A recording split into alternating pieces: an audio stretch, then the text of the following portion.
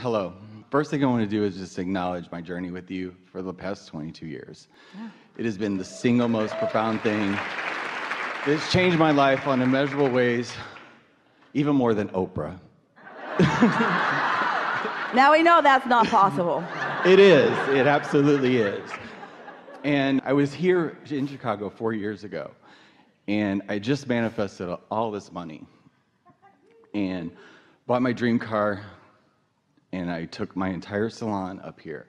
Had this amazing experience, and I lost everything. I went through this, yes, it was the best thing that ever happened to me. It was hell going through it, but... You didn't lose your vibration. I did not lose my vibration. Which is everything. In other words, all that other stuff... But I lost the stuff. Oh, good, something else to create. Exactly. Because a lot of times the stuff that you've got hinders the stuff that's coming. It did. I was so scared of losing it. Yeah. Yeah. Your vortex has really improved since you gathered all that crap. It did. It did. It did. And about 2 months ago, like I can't live on the planet anymore unless I meditate. Like I just can't, it freaks me out. I can't, I have to meditate in order to say that in a different way. Okay. I do better when I come into alignment first, because when I proceed into my day in the receptive mode, I have a much better day. Yes, that's how it goes. And I love it now, and I'm embracing it now. Not something that I do, it's just something that I enjoy. Getting into alignment before, because now I'm a real estate agent, which I never thought would ever happen in a million years, but I absolutely love it because it's like unlimited. It matches who I am now. Yeah. 2 months ago, I was at meditation, and you came to me, and you said, come see me today. And you gave me the day, and you told me where I was at, and I go online, and sure enough, you're here. And I'm here, and we're supposed to have this amazing conversation. We want to have a conversation because we can't use you as an advertisement when you say, hey, Abraham, I've been with you for 22 years, and I've lost everything. But the good news is... So ordinarily, we wouldn't sell you a ticket. This is true. The reality is I've been having this insane path or sane synchronicities that are absolutely blowing my mind about... Are you telling us that thoughts are turning to things? Yes. All right, do you have anything else you want to talk about that's not boring and normal? No. We'll hear you. I know. I just recognized this thing, and it almost looks like a V. And I had it, like everything is almost exact. Like I went to the bottom, I'm doing everything on a completely different level now. And Jerry was a financial counselor for many years. He was helping people figure things like that out. And one of the first things he asked us when years later he began visiting with us is, hey, Abraham, why is it that people so often need to go all the way to the bottom before they start bouncing up? He said they always do. They always begin bouncing back. But why do they have to go so low? He said first it's the boat, and then it's the second car, and then it's this, and then it's this, and then it's this. And it's like the slide continues to go down until it's all gone. Why is that? And we told him years ago what you just told us that you recognized. It's the attention to what you're losing that holds you in that vibrational place that makes that the reality that you are carving out. Doesn't have to be that way. You could slide a little and take the bounce from it right then. But so many people are pressing so hard against what they do not want that they're letting that be the basis of their vibrational offering and therefore their vibrational point of attraction. And so at any point that you take the bounce and turn around, you can expect that things will go way, way better, because during all of that contrasting time, first of all, you've put so much more in the vortex. The momentum of the vortex is so much stronger.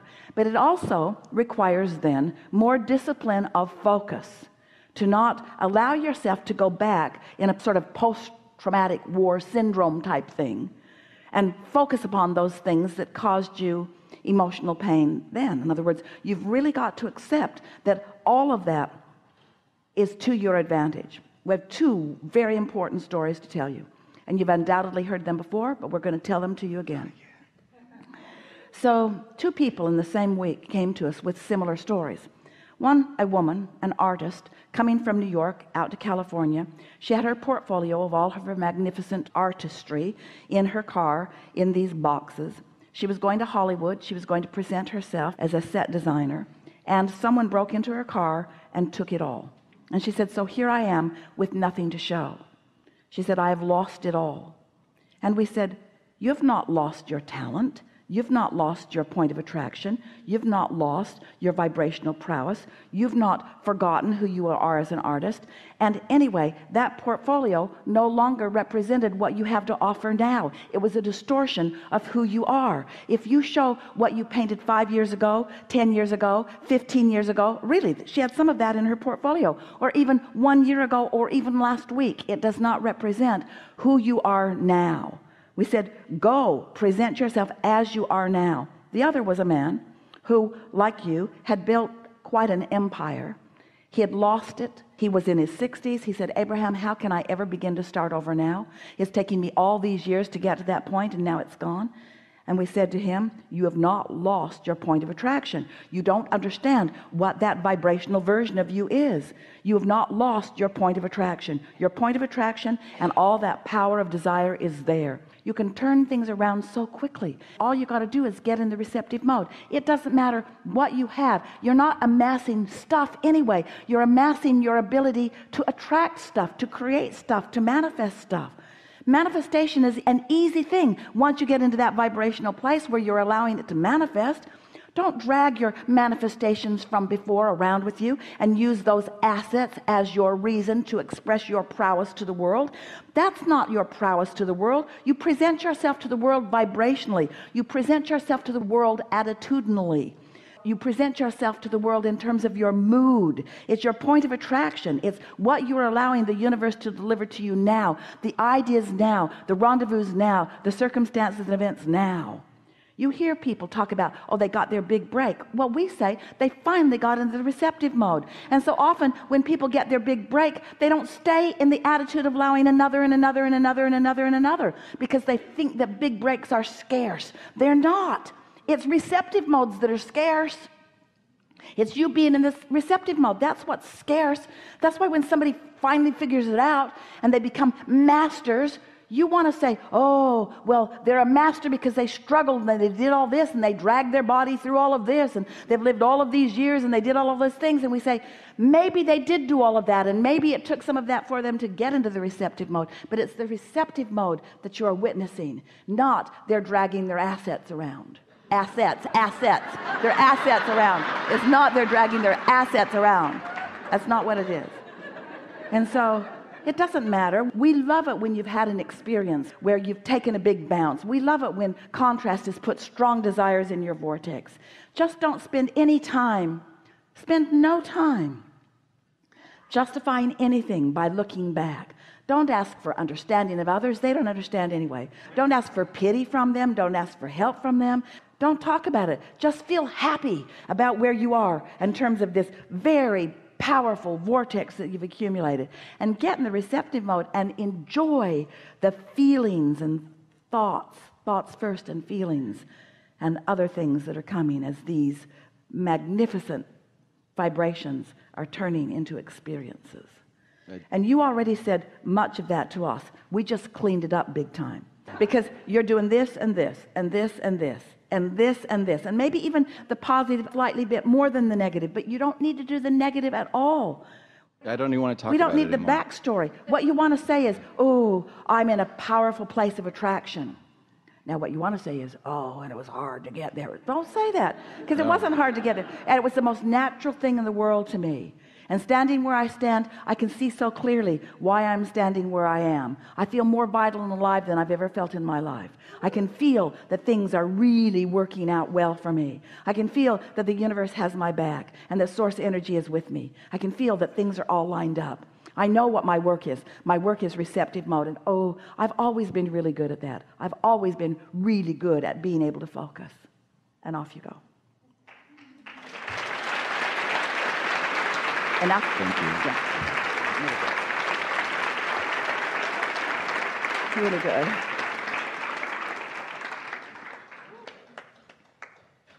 So I come here today. I've read nothing about you. I've never seen your videos. I've never seen you in person.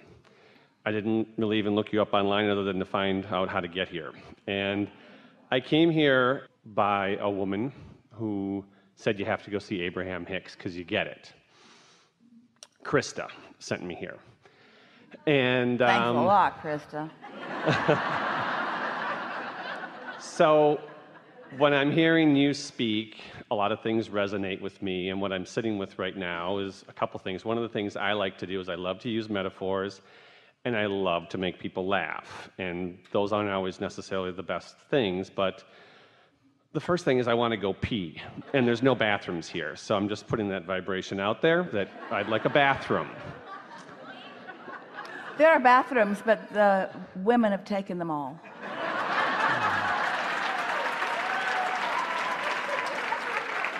Because women are more powerful.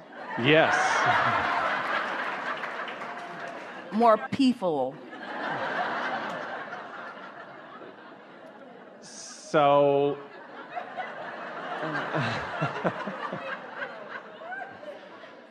my journey has, a lot of the things that people have been saying have resonated with me, and my belief is that I'm here speaking right now, hopefully on behalf of someone else in the room. Speaking on behalf of most of the world who is doing all right, who feels resonance with what the source within them knows, who stumbles upon it occasionally, recognizes it when they do, does not focus seriously in order to stay there usually, but has managed to hold themselves in a close enough vibrational frequency to their own desire that they're beginning to translate some vibration into things by rendezvousing with someone who says to them, there is something of value for you here that might take you into a little more deliberate creation of a purposeful life. People don't need to be here. They don't need to hear these words in order to do what they came to do when they decided to be in this physical body. Contrast is going to be here whether you hear us say it or not, and contrast is going to serve you whether you hear us say it or not, and you're going to launch vibrational rockets of desire whether you hear us say it or not, and you're going to have a vibrational reality whether you hear us say it or not, and the source within you is guiding you every step of the way whether you hear us say it or not. You don't need to hear us.